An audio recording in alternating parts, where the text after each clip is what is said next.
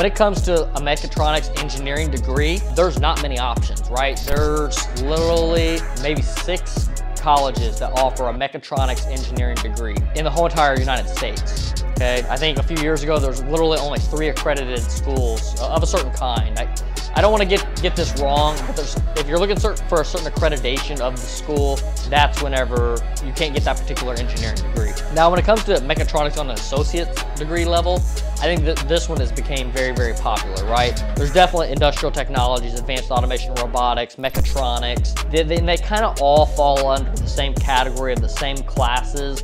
The big difference is you're going to have some differences in your classes. For example, maybe industrial technologies will have like a PLC 1 class, intro to robotics, and it'll kind of end there. Then a lot of your other classes might be some other manufacturing related classes like preventative maintenance.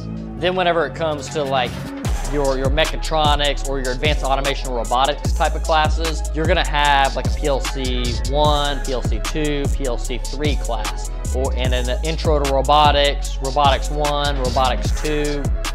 You get more advanced in those advanced like PLC programming, robot programming classes. You may have like Mechatronics 1 and Mechatronics 2, and a lot of these things, like I said, will be replaced with some other class that, in my mind, no matter what, they're still just not as valuable, like preventative maintenance, or I'm trying to think of some of like the ones that I went through. They were just more like quality control was one of them, like dealing with quality control stuff. I don't know, like I think like stuff like that is important.